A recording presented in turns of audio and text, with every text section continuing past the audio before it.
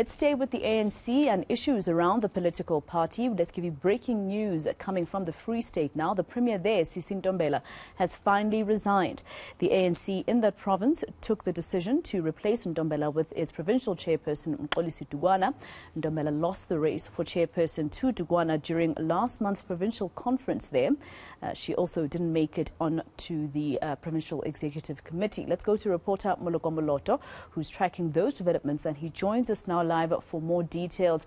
Moloko, of course, many people would ask us why we're using the word finally, but, just to tell me, how I see it is that the branches, Sisi Ntombela was, the branches in the Free State did to Sisi Ntombela what the branches in KZN had done to Sihlezi Galala, and he resigned very shortly after those elections, and she's only resigning now. Hello, Masero. Well, we're saying finally because the decision to fire Sisi Ntombela was first taken 3 weeks ago during the provincial ANC Lekgotla that was held here shortly after the election of Mxolisi Dukwana, along with some members of the provincial executive committee.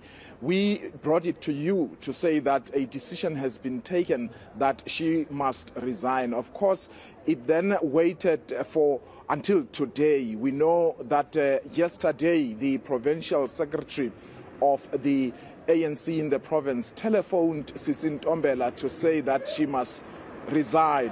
However, we understand that he actually said she must at least wait until Thursday to step aside so that there could be finalization on the replacement, the person who will now take over as Premier. But we understand that the Premier is going to announce publicly today that she is stepping aside. I've reached out to her office. I spoke to Palesa Chubisi, who is her spokesperson. She's not willing to talk at length, except that she confirms that today at about 2 o'clock, the Premier is going to be briefing members of the media about her future. It is not surprising, of course, simply because she couldn't cut it onto the provincial executive committee after she lost that contest for the chairperson position to Mxolisi Dukwana. And she also did not make it onto as an additional onto the provincial executive committee. So the writing has always been on the wall. But also, if you remember, Masero, what the national chairperson of the ANC, Gwada Mandasha, said during the provincial elective conference that elected Dukwana. Mandasha said that the new provincial executive committee must assess the performance of the Free State province, and he was saying that the provincial government here was non-existent. So some are saying that was a red card for Sisi Ntombela. Of course, the other 10 members of the 9 actually, because of the 10 MECs, 9 of them also didn't make it onto the provincial executive committee of the ANC. It was only Mxolisi Dukwana, the 10th MEC, who is in the newly elected structure of the African National Congress in the province. So Sisi Ntombela is not structured politically, and this is why we are seeing them calling for her removal. And finally, she is going to be announcing that resignation later today. We do have that confirmation that she'll be addressing the media there, Moloko, at 2 o'clock, as you said a little earlier on. But she was supposed to be delivering her State of the Province address next week. Does this mean Dukwana is the one that will then, tell residents of Bloemfontein how the province is doing? Well, yes, she was meant to deliver the State of the Province address next week, Thursday. She will no longer be doing that because she would not be the Premier. As to who is going to deliver that particular State of the Province address as the Premier, up to so far, we don't know for sure. We believe and suspect that Mxolisi Dukwana is likely to replace her. However, that is a process that still needs to unfold, in that the Provincial Executive Committee, we understand, has recommended the 3 names as per the constitution of the ANC. The 3 names of possible replacements. It is the name of Mxolisi Dukwana we have heard, but also the name of Dibulelo. I beg pardon, I forget her surname, but she's the new deputy provincial secretary, and also she's a member of parliament. But also the name of the deputy provincial chairperson has also been recommended. As matters stand, it would appear that Mxolisi Dukwana, the stakes are or the odds are stacked in his favor in that he is the chairperson of the ANC, but also he seems to be very close to the president of the ANC and also to the Secretary General of the African National Congress, Fikile Mbalula. That decision, we understand, must be taken, the decision to appoint the replacement for Sisi Ntombela. It must be made by the top 7, the national officials of the African National Congress. What we know is that this special National Executive Committee of the ANC that was held last night did not discuss the future of Sisi Ntombela. We spoke to some of the people who were in there who said it was not even on the agenda as an item. So I'm not too sure up to so far whether the ANC national officials have entertained that particular decision as to who is going to replace Sisi Ntombela. Unfortunately, after several attempts of reaching out to Luthuli House through the spokesperson, we couldn't reach her. But it is certainly going to happen today that Sisi Ntombela will vacate her position as the Premier of the Free State. And Moloko, if you'll allow me, I want to go back to the point that you made about the national chairperson, Gwede Mantashe, and the utterances that he made during the elective conference there, the provincial elective conference there. Does it also have to do, perhaps, Moloko, with the fact that we saw how divided the Free State was, which in turn resulted in them going for elective conference after national elective conference? Well, it really speaks to the politics of alignment, Masero. Clearly, it was a clear sign and an indication. This is the person, Gwede Mantashe, as an official, national official of the ANC, who was going to be sitting in that particular meeting that would decide on the future of the Premier.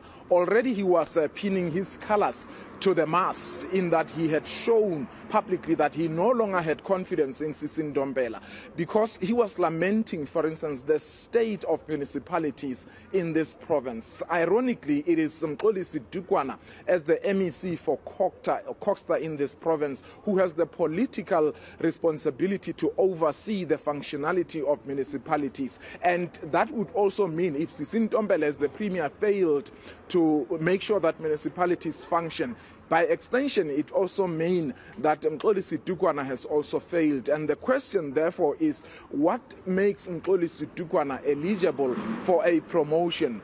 Presumably, it is all because he has now emerged as the most powerful politician in the ANC in this particular province. Because if you were to look at his track record as the Koksta MEC, surely that would not make him a suitable candidate, others would argue. But of course, divisions in this province are clearing. They are open out in the public. That is why you have seen Mxolisi Dukwana being elected along a slate, in that all the people who contested him, none of them made it onto the PEC. So it was the issue of the winner takes all, a clean sweep, in other words.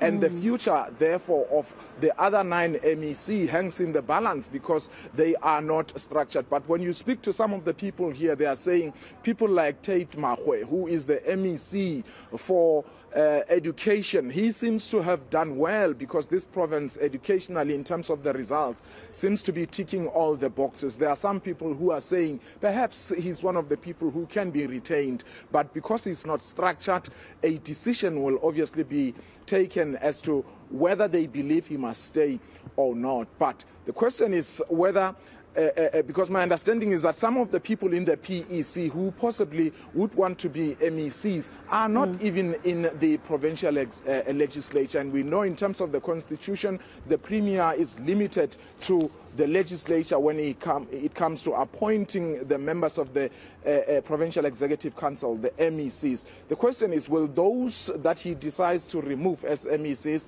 be willing to resign from their positions in the legislature to make way for the newly elected PEC members? That is a game that obviously we will all have to watch. And the Secretary General of the ANC, Moloko, actually speaking just before we came live to you there in Bloemfontein, and he was asked a question particularly about what's happening in the Free State. He says the meeting yesterday, the NEC meeting yesterday, took a decision to deal with parallel structures of the Free State Conference. Those are the utterances that we've been hearing all along, right? Oh yes, I am also aware indeed that the special NEC of the ANC last night decided actually to endorse this particular because you would recall in Mangaung there were two conferences, parallel conferences, one held at Imvelo Lodge. It is the one that was sanctioned by the then interim structure of the province, and the one that was held at the President Hotel. The report that was compiled by David Mahlobo, who was leading a two-man team that was investigating those two conferences, recommended that the NEC endorse the one that was held at Imvelo. In other words, the other parallel structure doesn't seem to be enjoying the support of the NEC. And the decision or the recommendation was that the ANC in the Free State must actually consider taking action against those who organized that particular parallel conference that was held at the President Hotel. Of course, the fact that the ANC members in Mangaung decided, of course, after losing a court a challenge or application to interdict that conference that was held at Imvelo, it's an indication that seemingly they were not willing to kind of like unite with people they believed were not the rightful people to attend that Imvelo conference. So that tells you already that they don't get along. The challenge for this PEC is going to be that as they go on to discipline, because we know they have already written letters to some of the leaders who were elected at that President Hotel conference to say that, explain why we mustn't discipline you. So those people and their supporters surely are not going to leave this lying down. And this is likely, of course, to widen the gap, widen the factions and the tensions. So their challenge is going to be to heal these particular divisions and ensure that they reunite the members of the ANC who were aggrieved leading to that particular regional conference.